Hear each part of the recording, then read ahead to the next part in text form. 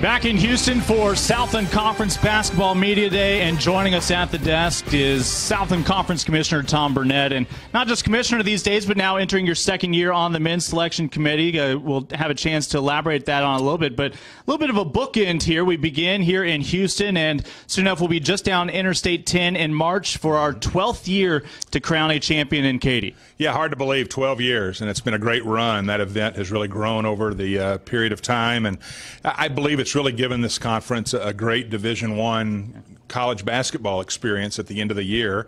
It's allowed us to televise more games, as you know, and it's just been a great experience for student athletes, for coaches, for fans.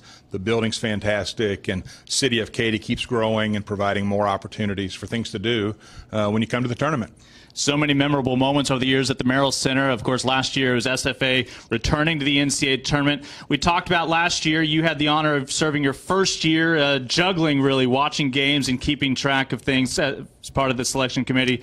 But I know when you see the South, and you have to take a lot of pride that these teams continue to improve, and the enthusiasm surrounding these programs as well. Absolutely, Lincoln. And I think part of my role with the NCAA basketball committee, or maybe the reason why I was selected to serve, is because our teams have done so well in the postseason in recent years. Certainly the SFA victories in the NCAA tournament, but in the other tournaments as well. You know, last year we had 7 men's basketball teams make it to postseason play. That was an all-time record.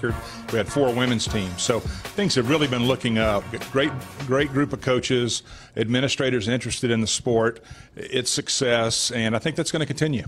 Of course, earlier this year they did announce some upcoming hosts for the Final Four. We saw San Antonio and Houston will fall on those upcoming schedules. And for the Southland, that means a little additional involvement.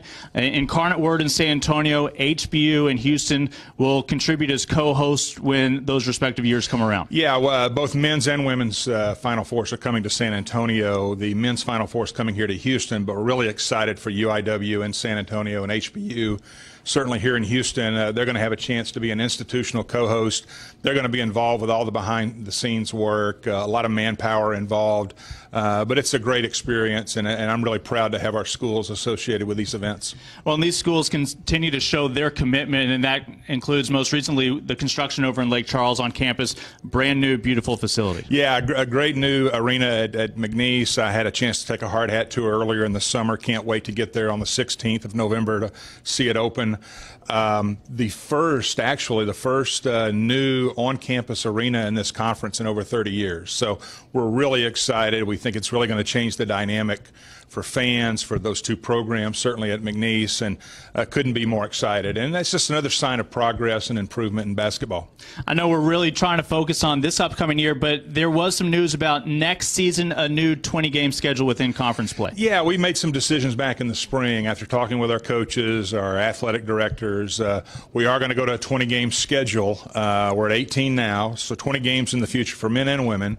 So we're going to play that much more, and it's going to require some conference games in December.